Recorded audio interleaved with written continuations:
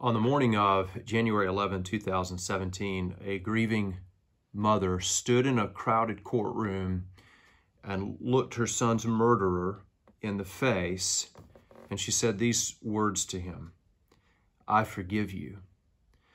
The godly woman was Felicia Sanders, and the murderer was Dylan Roof. On June 17th, 2015, Roof went into Emmanuel AME Church in Charleston, South Carolina, and he murdered 9 people in cold blood.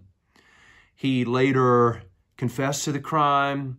He pled guilty to all of the charges, and he was convicted, and he rightly received the death penalty as his sentence. Now, he's still on death row as of today, so his sentence has not been carried out. But when Miss Sanders and many other family members addressed Roof in that courtroom and they forgave him, the news media were enamored with their action. In fact, President Obama even came out and praised them for doing this. And rightly so. Can you imagine standing in front of the man who took something very precious from you, and instead of seeking his harm, seeking his good? It's an incredible thing. Forgiveness is a hard act. By nature, every one of us prefers to hang on to hurts. Like a sick puppy found on a street, we have a way of nurturing our bitterness. We encourage it to take root in our hearts. We spend hours thinking about a single statement that someone made in passing, perhaps not even understanding the real motive behind it.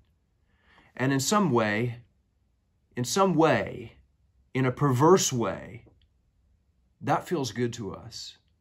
When Elihu addressed Job, he said, listen to this: "The godless in heart cherish anger." That's Job 36, verse 13. That's a powerful statement. The godless do not dislike anger. They love it. The godless love anger. They cherish it, according to Elihu. Anger gives the godless purpose and meaning in life. It gives them energy. And the never-ending search of the godless is for something or someone to hate. They're looking for an object of their hatred and anger. This is prevalent in the mantra of our so-called woke movement of our time. The implementation of Marxist cultural theory, and that's what the woke movement is, thrives on anger. Every day, the search is on for the next person to cancel or the next statue to pull down. It is a movement driven by anger and hatred. Now listen, anger is not sinful as such.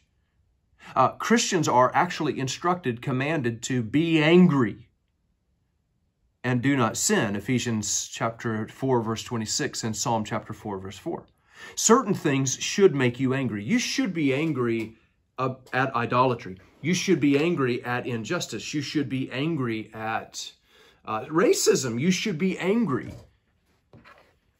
when God is robbed of his glory. But listen to this. Righteous anger does not delight in sinful acts. Righteous anger does not delight in rioting and looting.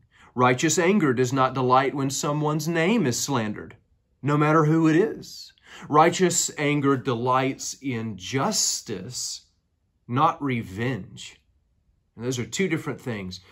As a wise counselor, a friend of mine once said, righteous anger is energy that we use not to destroy ourselves, not to destroy others, but to destroy the problem. Dear brothers and sisters, Christ calls upon you to exhibit righteous anger and forgiveness in your life. You find the strength to forgive a hard act, only by looking to Christ himself. Colossians chapter 3, verses 12 to 13 teaches us that. He died for you when you were still his enemy. Something to meditate on today. May God bless you. I'll see you next time.